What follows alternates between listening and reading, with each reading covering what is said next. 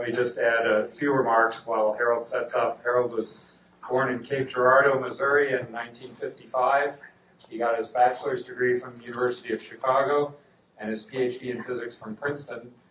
He did his postdoctoral research at MIT, where he invented the evaporative cooling technique using the magnetic fields that Eric just described. In 1986, Harald went to Bell Labs, where he worked for a decade and met Eric Betzig, and they started their collaborative work on microscopy. So Harald will now give a talk on resolving everything, after which the third talk is titled Resolution is Not Everything. So. Yes, thanks. And yeah, I'm not sure if we're going to live up to everything that Eric was saying about me, but he's competitive, and I think this title is another example of the competition, because before I got my title out, Eric had his title out, Resolving is Not Everything, or Resolution's Not Everything, so I had to just go the other way to show him there's another approach. So I thought I'd give a bit of my path, and it's largely also a little bit through the world of microscopy, and at various points you're going to see a lot of overlap, obviously between Eric and myself, and also maybe see that a little bit of a different perspective, and actually how FSU figures into this place too. So let me start with resolving, with the resolving first capitalized.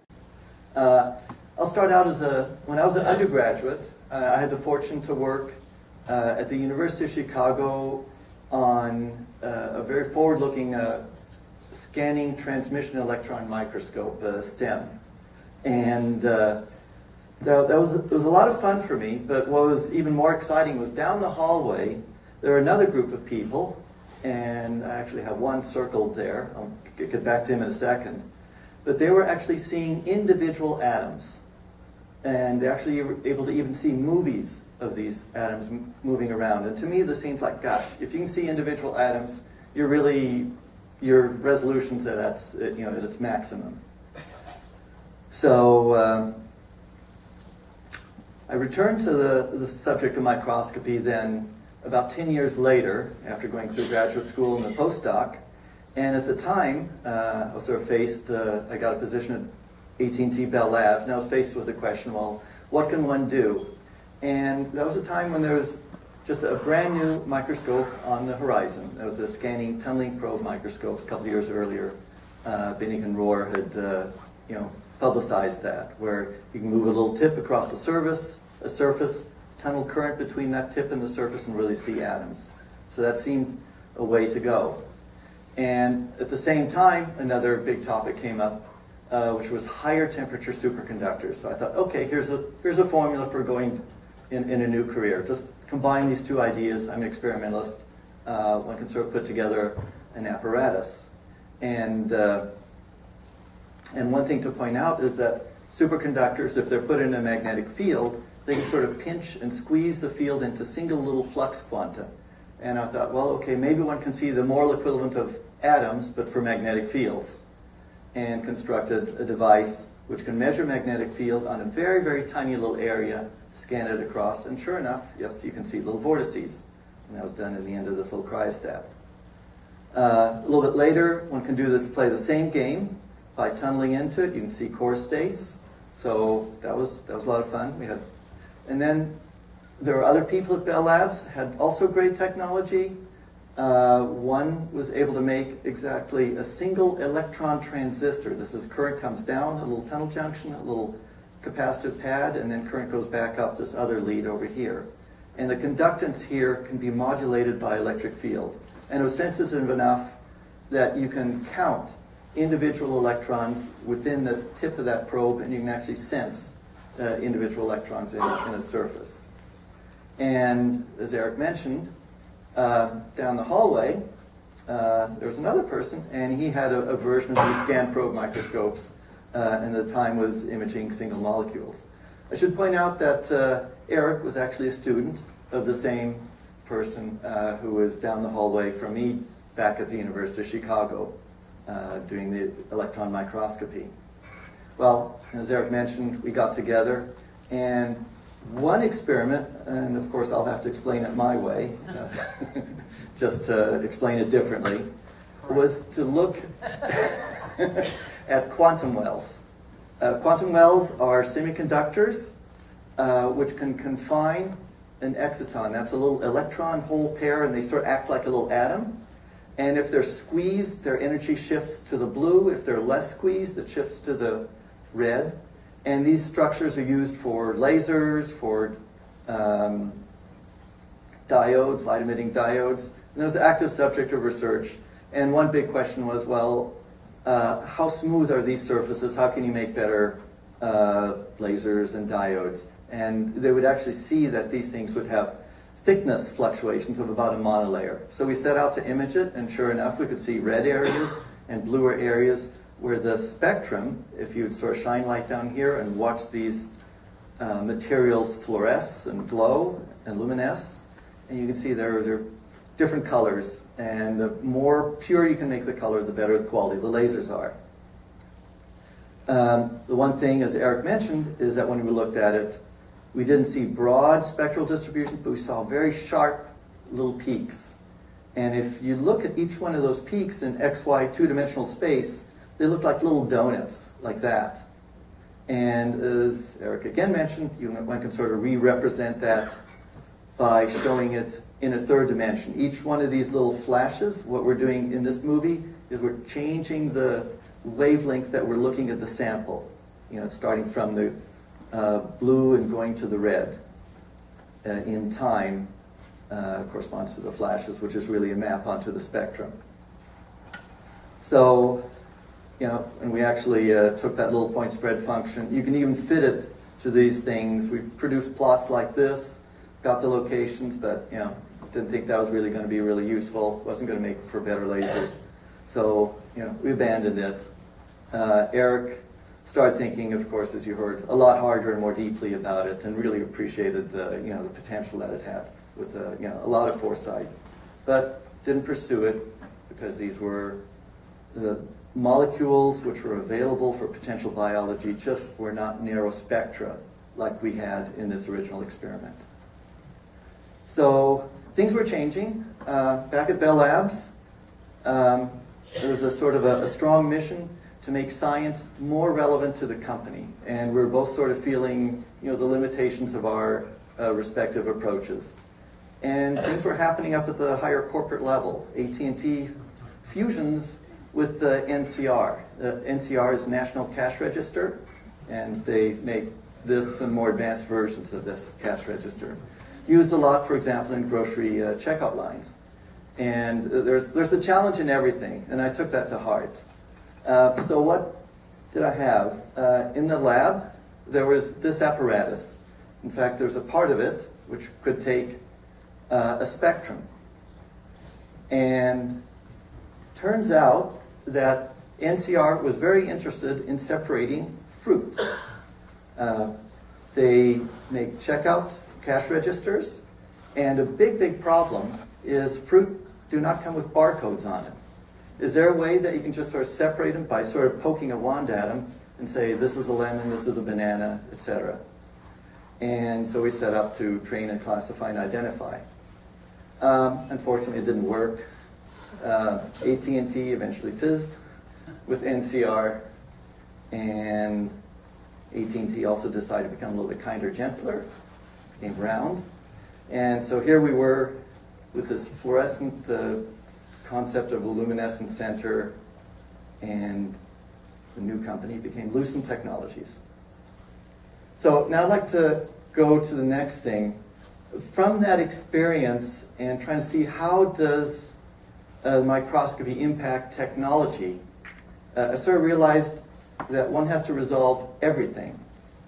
Eric went off into his dad's machine tool company, and I was a little bit intrigued by thinking that technology is not just going down to smaller sizes, nano, but actually it's the big, it's the large, it's the massive numbers. You know, transistors, there are thousands, millions, billions of them on a computer chip almost, or hard disk drives. You're writing, you know, tiny little magnetic structures, but again, they're billions or trillions of them. And so I just wanted to immerse myself in this notion of large numbers, and left Bell and joined this company called Phase Metrics. So the question for me was how to do nanoscale measurements, but do them on a large scale rapidly and quickly. And so this is a little bit the trend. Nano things we're getting smaller and smaller with time, and the numbers, and particularly in the hard disk drive industry, you're going to generate more and more bits on a hard disk drive platter, and this has gone up about 8 orders of magnitude in the past, scale of about 40 years. It's amazing progress. So how can we do that? So coming back to the physics, what are some techniques for very fast measurements or nanoscale measurements? And one is just to do interferometry, and that was actually a tool. You shine light, it can come in through a beam splitter. Some can bounce off of a reference mirror, some can go down, bounce off of a sample. And these two beams can combine and go into a camera. And there's going to be interference from that. And depending on the strength of that interference, you can actually see vertical distances down to the nanometers. And depending on the brightness of the light, you can do it very, very fast. So yeah, here for example, and if we move the mirror back and forth, you can get different amounts of light going through, calibrate that out. And we actually sort of use that technique, trying to do multiple phase measurements at one time, where you can use those 3 little fibers, send the light down, have it bounce on a reference mirror, have it bounce, let's say, on the surface of a hard disk drive platter, scan the whole thing in a minute, find all the defects, and do it for accept or reject or quality control things. And made some instruments like that. And a little bit later, I was fortunate enough to also be involved in some of the high-end industrial applications of technology for the semiconductor industry. This is an instrument which is probably the most expensive kind of microscope you'll find out there. They cost about on the order of $50 million. And they do mask inspection for computer chips. And back at the time, they would sort of go through a whole chip, but they would have to inspect every last little area of it. This might be a several centimeter area, but down to the 40 nanometer level, or actually even a little bit better, 4 nanometer level. And you can make analogies that it's equivalent to scanning all of the United States, all of the roads on it, for potholes. And they have to be perfect. So again, this is trying to resolve everything, the whole thing at once. There was another trend happening, cost. Particularly in the hard disk drive industry, the cost per bit has been shooting down and down and down, orders of magnitude, and so that leads to other things. Cost of inspection goes up. We aren't selling equipment, no sales, they're near bankruptcy, and so I was sort of going off in this direction. And so, now what? And Eric described that, and we got together, read books, visited universities, talk, think. We try to make our own corporate logos, pretend to be something.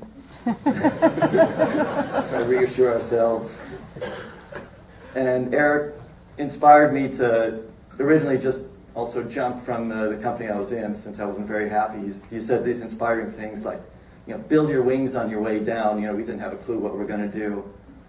And so I took his advice. And as Eric mentioned, about 10 years ago, we hit bottom here in Tallahassee. And we saw this art which sort of reflected our hearts. And this building, we just saw it this afternoon, it still exists. It's out down on Gain Street. So anyway, this is all very dear to us. So here we are, Tallahassee. And here, this is where we found the missing link. I'm just going to restate what Eric stated, but of course differently. And we were lucky, through Greg Bobinger, who was sort of trying to bring me over here, met also Mike Davidson. And he pointed out there's a fluorescent molecule like this. And this, of course, is Mike Davidson's tutorials. He just has wonderful tutorials like this that can sort of explain in pictures things that are difficult to explain in words. So a fluorescent molecule can glow in one color, you shine blue light on it, and it changes the glowing color. That is photoactivation, and that was magical. This was the missing link to this earlier idea that Eric had. You put 2 and 2 together, and he came up with this palm microscope idea. And this is, you've seen this before. You sort of find the centers, localize, and I think you've heard the rest of the story. Here's the living room. I'll point out a few other important features. Here's a tennis racket. Here's another tennis racket. You know, it was nice to see a view out here. We would use that to focus our infinity optics, so tune this thing up nicely. Computer center back here.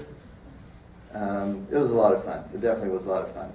And in fact, just sort of jumping and not being a job and just sort of having the whole world open up like that was really had a big sense of liberation for, I think, for both of us. So fall, winter, here there are two companies, New Quest Research and New Millennia Research, sort of set up this thing at NIH, where we had a real biologist, Jennifer Lippincott-Schwartz, and the person who really invented a lot of these photoactivated fluorescent proteins. Got the data, regular microscope, palm microscope, job. Eric took the job first. I was a little bit scared about it, and so I worked for him for a little while before. I thought, well, it's maybe okay. And this is a remarkable place. This is a place modeling itself after the whole social structure of Bell Labs. And so starting out, then just like starting out at any research job or at Bell Labs, like, what do you do? Eric initially started extending palm, and I was thinking, well, gosh, maybe one can do this in 3 dimensions. And what's the best possible localization that you can do in all 3 dimensions with only a certain number of photons? And it was just very fortuitous that I had all this multi-phase interferometry experience, and that just sort of applied so easily into it. So again, interferometry means you can shine light down one side and another photon in the other side, and they go through a beam splitter and they can interfere. And then depending on the phase of this versus that, you can get either maximum going up the top leg or a minimum.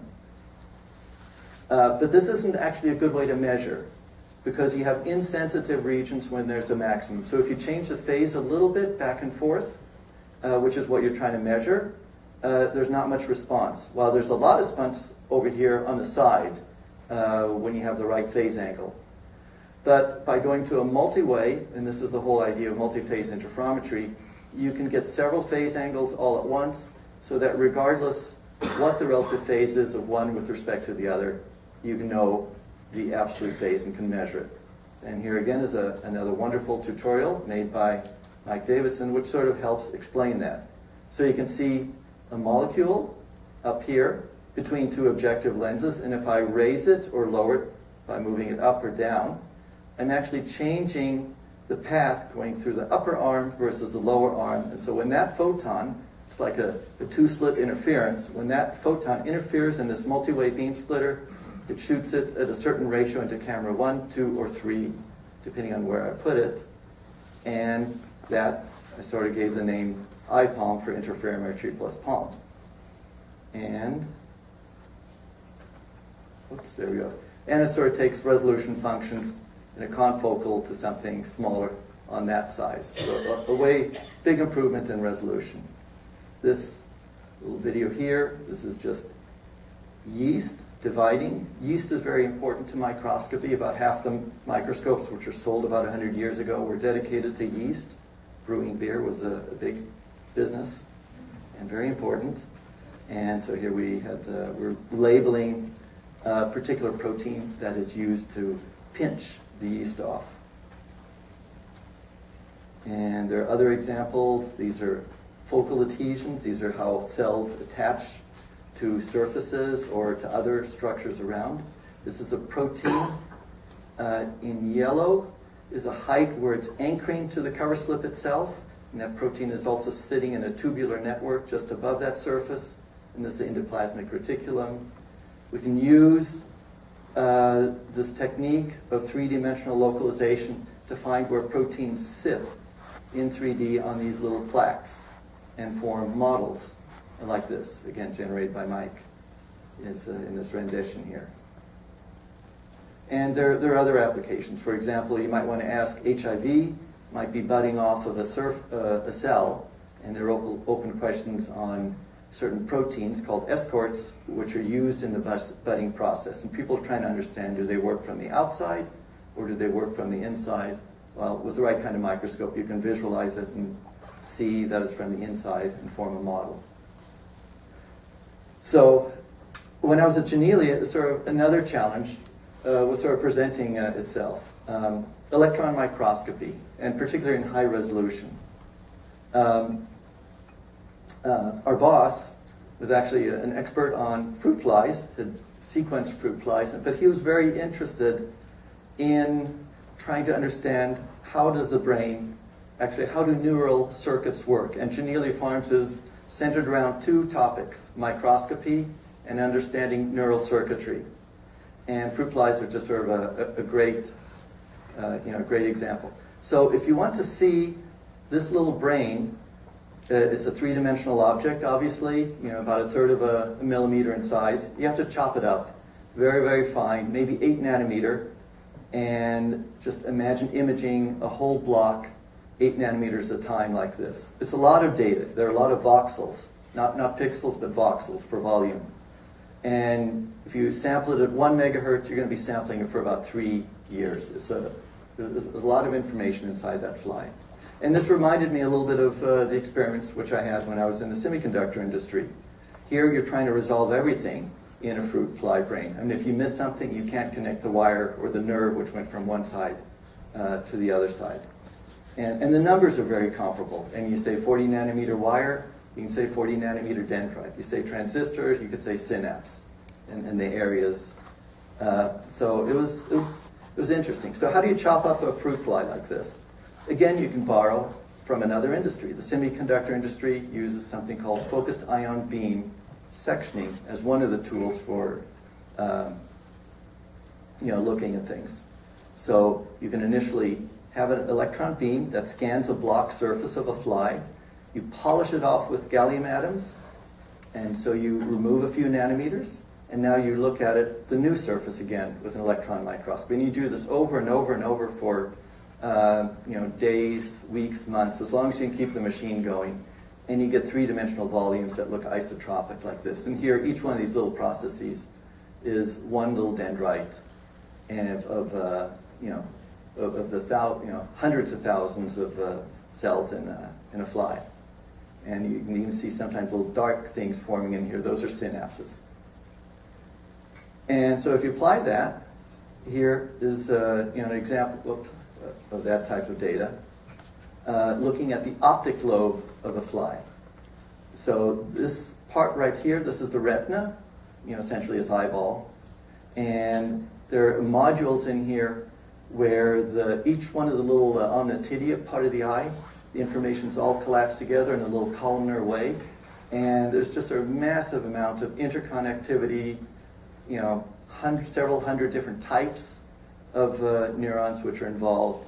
So you take this data, a small, let's say 30 micron area, and it still takes about 12 person years to really correctly deconvolve this and reconstruct what the circuitry is like. And the ambitions get bigger. Initially looking at a small part of the brain, now we can, with improving the instrumentation, we just scale up, focusing on this everything. Here are 3 large modules associated with the optic lobe of the fruit fly. And the motion, what you're seeing is we're just sort of going in deeper and deeper into the surface. We can sort of crop in, zoom in a little bit, and once the movie starts, this is actually part of a 3-month run to collect this data. And what you can see here, these are like the wiring. You see like there's a whole set of wiring going this way, and then it's braided, and it sort of shoots that way. It's all very intricate and interleaved. And now we're zooming in. We start out about 150 microns.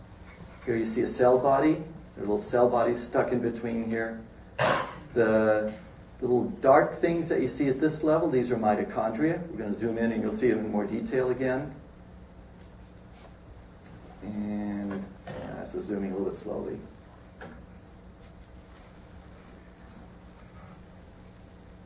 And actually, you know, at some point you'll begin to see in some of these structures tiny little dots or lines which move across, and these are actually the microtubules, which are also associated with it. You know, very small structures. We're resolving this at about 8 nanometers resolution.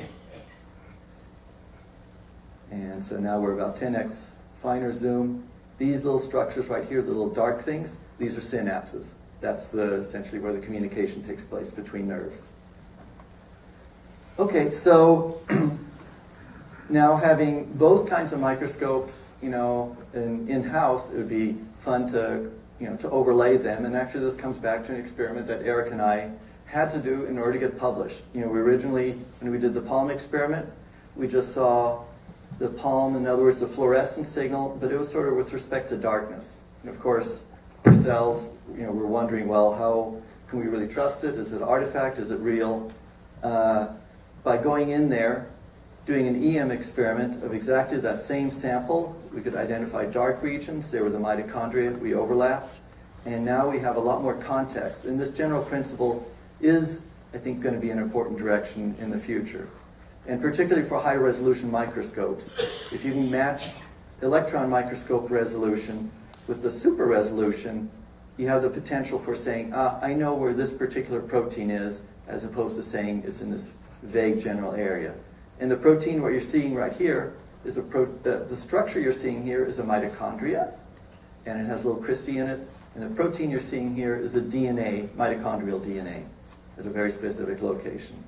But there are a lot of challenges to make that work, but there are a lot of resources. At Janelia, we have a person who can actually re-engineer these proteins to make them tolerant to the processes, you know, for both electron microscope preparation and for optical visualization.